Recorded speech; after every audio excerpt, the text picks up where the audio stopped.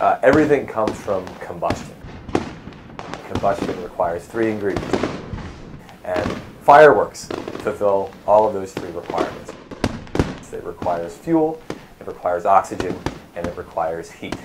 So you have the oxidizers inside, the saltpeter, the potassium nitrates. You have the fuels, whether it's carbon or whether it's magnesium or aluminum. And then, of course, you have the heat with the fuses. So all together, we get this really nice, wonderful display thanks to a really fun chemical process known as combustion. The colors come from different chemicals, different elements, mainly metals.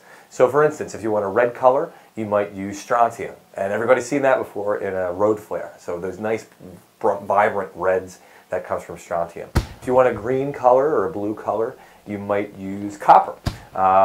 And if you want a nice stark white, you'd use aluminum or magnesium. They burn really, really hot, and they give you those nice bright flashes and those nice stars that kind of trickle down. And the reason why I love them, and the reason why I know why a lot of other people love them too, is that they are chemistry in action. That is physics and chemistry happening right there before your eyes, a couple thousand feet in the air, whether it's after a ball game or on the 4th of July over the art museum. That is just a beautiful mix of aesthetics and science all together.